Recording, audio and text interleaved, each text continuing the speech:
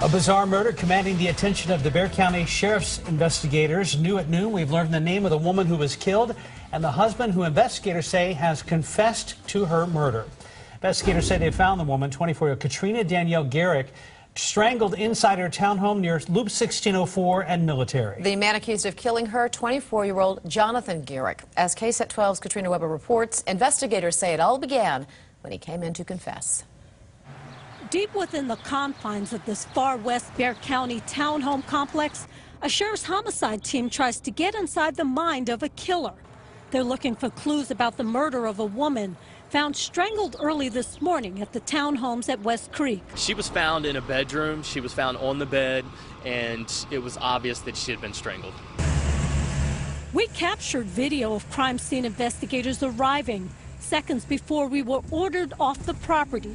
Photos provided by the sheriff's office give a better look inside. Although the case is in their hands now, a spokesman says it began with a confession at SAPD's Prue Road substation. He says the woman's husband told police he did it, apparently at the urging of a relative. The relative told him, "You're going to turn yourself in. Let's go get in the car." So the relative drove him to the police substation.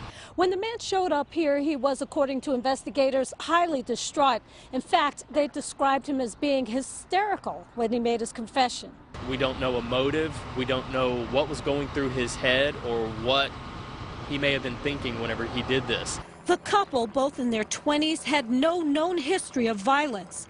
They did have children, though, and signs in their backyard point to them being very young. Investigators say they were home when their mother was killed, but it's unclear if they witnessed it. Katrina Weber, KSAT 12 News. So we expect to get his arrest affidavit later this afternoon. That should outline what homicide investigators know so far and what may have led to the wife's murder.